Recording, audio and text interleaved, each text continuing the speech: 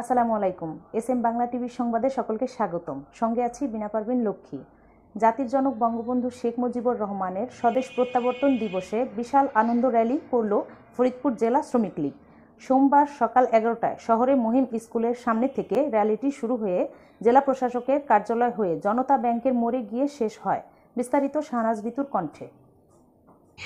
ফরিদপুরে বঙ্গবন্ধু স্বদেশ প্রত্যাবর্তন দিবস পালিত হয়েছে।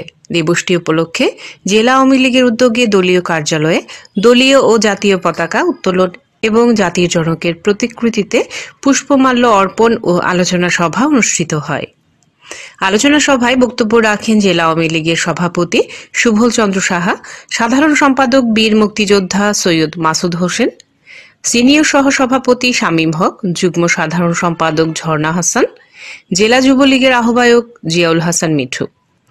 এদিকে সকাল 11টায় শহরের মহিম স্কুলের সামনে থেকে জাতীয় শ্রমিক লীগ ফরিদপুর জেলা শাখার উদ্যোগে একটি বিশাল আনন্দ র্যালি বের করা হয়। র্যালিটি মুজিব সড়ক দিয়ে জেলা প্রশাসকের কার্যালয় হয়ে জনতা ব্যাংকের মোড়ে গিয়ে শেষ হয়। সেখানে সংক্ষিপ্ত বক্তব্য রাখেন ফরিদপুর জেলা শ্রমিক লীগের আহ্বায়ক কমিটির আহ্বায়ক গোলাম মোহাম্মদ নাসির ও সদস্য সচিব মোহাম্মদ ইমান আলী মোল্লা।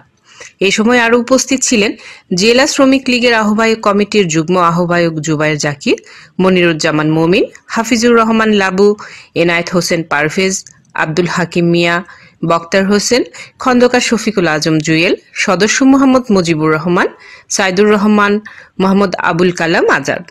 ধন্যবাদ সকলকে এসএম বাংলা টিভির সঙ্গে থাকার জন্য।